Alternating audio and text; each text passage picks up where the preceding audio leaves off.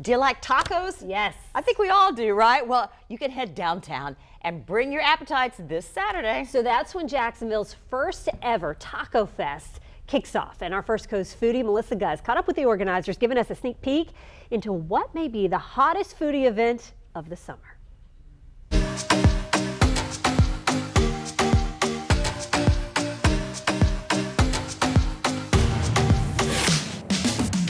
Jacksonville's first ever Taco Fest is coming to Hemming Park. And from the look of all the talk on social media, this is going to be the hottest event of the summer. More than 13 different food trucks and over 20 vendors and restaurants will be there, giving you plenty of options when it comes to tacos. We're gonna have like gluten-free tacos, seafood tacos, street tacos, American way tacos, veggie tacos, vegetarian tacos. So we're gonna have plenty of different kind of tacos, like 50 types. It's gonna be really fun event. Do you love the Jaguars? Then you have to try the Nick Foles from Taylor Taco's food truck. I found out through research Nick Foles' favorite restaurant in Philadelphia, a place called Friday, Saturday, Sunday. So we actually, through conversation, took Nick Foles' favorite meal and turned it into a taco. So it's our marinated chicken, and then what we do is we roast butternut squash, broccoli, and garlic together, then onions, peppers, olives, tomatoes, and cheese. And get this, Taylor Tacos even plans on serving, I kid you not, a $100 taco.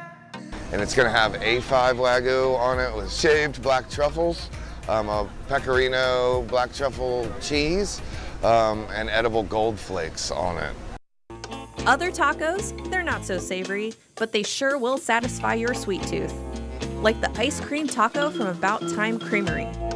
So our taco is made out of a waffle cone shaped as a taco, and then we're going to put 3 scoops of your choice of ice cream. So we have about 18 different flavors on the truck, and we're going to top it with hot fudge or caramel sauce, whipped cream cherry, and some sprinkles.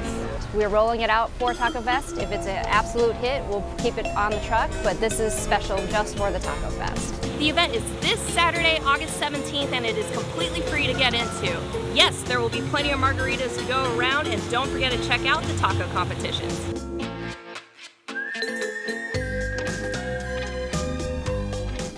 Oh, wow. My kids would love that ice cream taco. It looks delicious. Okay, so for more on Taco Fest and all things foodie related on our First Coast, join the First Coast Foodies Facebook group. There you can see all of our stories on what to eat, where to go, all across the area.